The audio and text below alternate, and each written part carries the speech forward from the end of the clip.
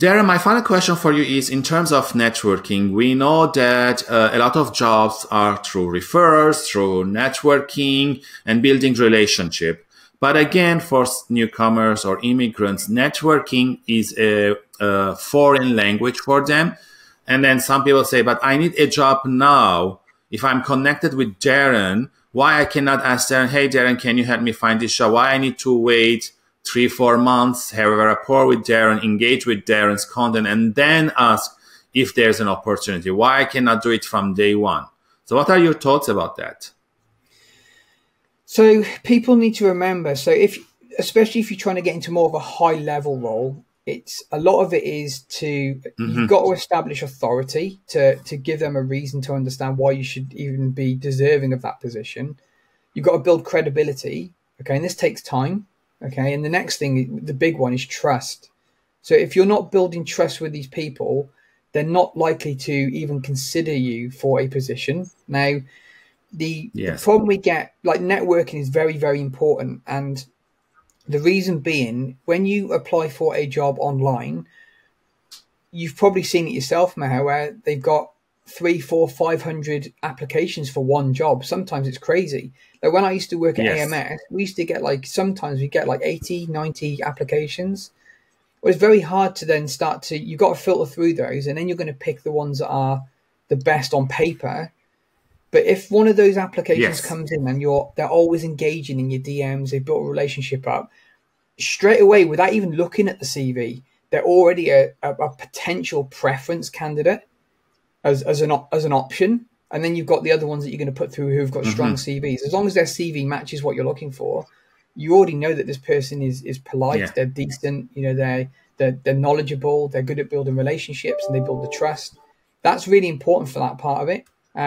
So networking is vital, and it does take time to build that trust. Now, can you get jobs by just instantly sending a CV in? Yes, you can. People do it all the time. But it's important to note that especially on the level that you're going for, depending on the level that you're looking to play at, they've already got friends who are looking to get in that job, close friends. Yeah. So if they've got this random person sending a CV in and they've got a friend that they know or they've met through another friend who's looking for the job, the chances are, if they had to choose between the two as a recruiter, they're going to choose the one that they already know. And I know that's a biased, an unconscious bias, or it is just a bias or a preference. But that's why it's so important to build those relationships. And it's important as well, if people are in a job now and you're planning to move in 3 months, start setting them foundations now. Like, start building those relationships before you leave. We see it quite a lot now with the military. We see it a lot where the military don't do anything. They just leave, and then they're like, what do I do now? And then they're in a deep hole that they've got to try and pull themselves out of because they've done no preparation. Not everybody does that in the military. Quite a few prepare, and the ones that prepare well, normally they come out, they walk out the gates of a military base, and the next day they start their job. They've got it ready to go because they've taken 3, 4, 5 months to build those relationships, make the applications, do the interview. But that's all come down to networking.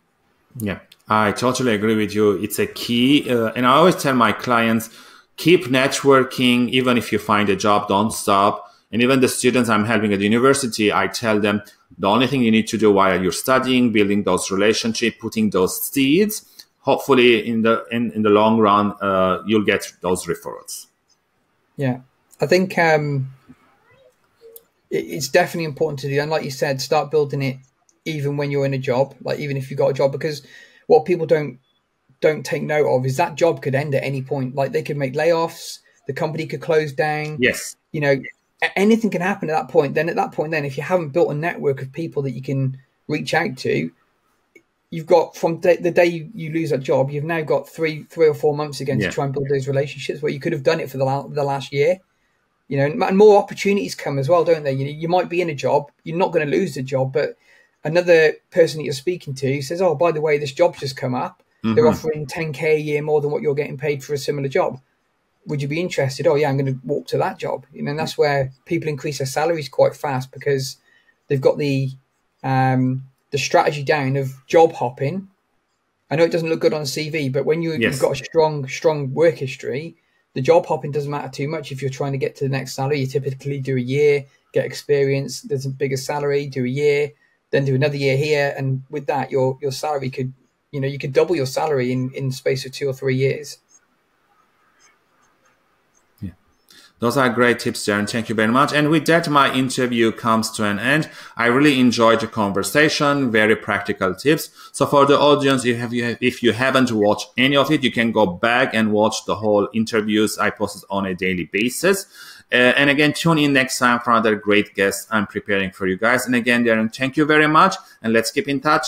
Bye, everyone.